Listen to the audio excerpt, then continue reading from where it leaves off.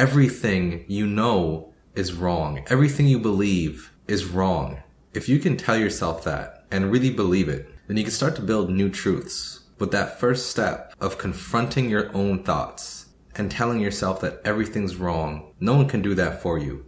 You have to decide to do it. Today I want to talk about the fact that I'm basically 2 years old.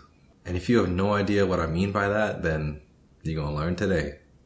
I spent so many years of my life doing absolutely nothing. Literally nothing. Nothing at all. It is genuinely impressive. My morning ritual was wake up at 2 p.m., open up League of Legends, read the patch notes, queue up for top lane, and I just play for hours. For hours. And some of my friends would be waking up around the same time as me. So we'd all play together. 3, 4 in the morning comes along. 3, 4 in the morning, it's time to go to sleep. But you always have that one friend who just wants to keep going. It's already 3 in the morning. It's already 4 in the morning. You know, it's late. It's already the next day. You might as well just stay up and enjoy it. So you do. Because what else do you have going on in your life? So you stay up. 5 o'clock comes around. 6 o'clock comes around. Sun starts to come up. You get pissed off at the sound of the birds chirping outside of your window. You get mad at the sound of birds chirping outside your window because you stayed up till 6:30 in the morning playing video games. Eventually you just get tired and you tell your friend, all right, this is the last game. You've already said that 3, 4 times now, but you mean it this time, right? You mean it this time. This is the last game for real. You play the game and you lose. Can't end the night on a loss. You can't end the night on a loss. You gotta keep going until you get that win. So, okay. This is the last game. This is the last one. 3, 4 games later, you're just asleep at your keyboard. It's no longer up to you at that point. Your body tells you it's time to go. So you go. 8 in the morning. You fall asleep. Then you wake up at 2 p.m. and you do it all over again. That's not even including the junk food you're eating, the lack of exercise, the fact that you haven't gone outside all week long, the fact that you can't sleep until you watch porn. Is that really living? Is that really living? Does that really count? All those years that you spent doing that, does any of it count? I don't think so. So when I say that I'm 2 years old, I mean that it's only really been the last 2 years that I've been present, that I've been living life, really living life. Imagine looking as old as I do and having only lived for 2 years. It's incredible. It's disorienting. But that's what it is. It really makes you wish that you could just go back and change things. It really makes you question the decisions that you're making currently and the decisions that you made in the past. It makes you very introspective.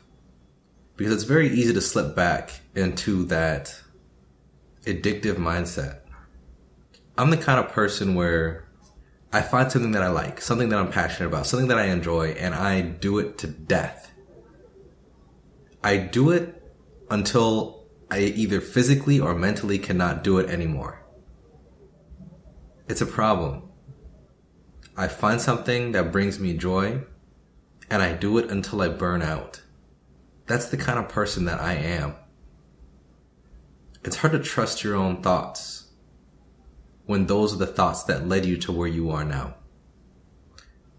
But what I'm finding is that as soon as I started to admit to myself that everything I thought and everything I knew was wrong, that literally my entire life, everything that I felt, my instincts, my gut reactions, what I felt and truly believed to be the way things are, they're all wrong.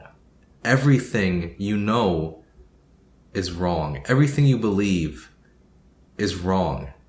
If you can tell yourself that and really believe it, then you can start to build new truths. You can start to develop new habits.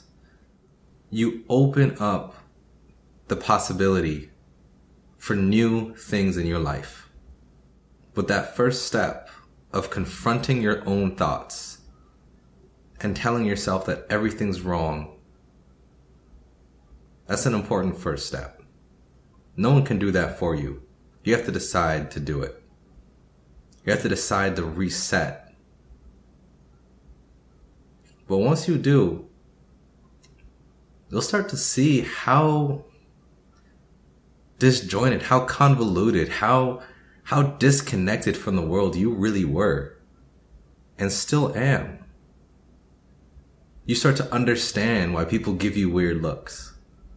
You start to understand why people walk away from conversations with you. You start to understand why you can't seem to relate with others. Because the way that you've been living, it doesn't make any sense. Your beliefs don't make any sense. It's incredible. It's really incredible. One of the first things I realized once I completely quit playing video games was how toxic some of my gaming habits were. League of Legends was a game that I played since season 3 of League of Legends. So over 7 years I've been playing this game. I made it into Diamond multiple times. I literally played against some professional players, some streamers. And I genuinely thought that I was going to be a professional League of Legends player. I never got there. But my belief was that this was what I was going to do with my life. I didn't even like the game. I didn't even like playing it. But it was like the one thing that I felt I was good at. And I grasped so hard at that, just for that feeling of superiority, for that feeling of competency. Just to have something in my life that I felt was my own. I grasped hard. And when I could no longer play the game at the same level that I used to be able to, everything fell apart for me. Because that's what I formed my entire identity off of. My ranking in a video game. Can you imagine that? It's crazy. In hindsight, it's clear as day. But when that's your life, when that's what you wake up to and what you fall asleep to, what you obsess over day in and day out, that's truth. That's real. That's life. That is literally what keeps you going. It's crazy. If you play video games and you genuinely enjoy them, how do you know that? I think that we all should take a step back. Just stop playing. Stop playing games just for a while. You'll find out how bored you are. And by association, you'll find out how boring you are. If your entire personality is video games, it's pixels on a screen, everything that you're proud of, everything that you care about, pixels on a screen, it might be time to take a step back. If you get more excited about leveling up in a game than leveling up in real life, time to take a step back.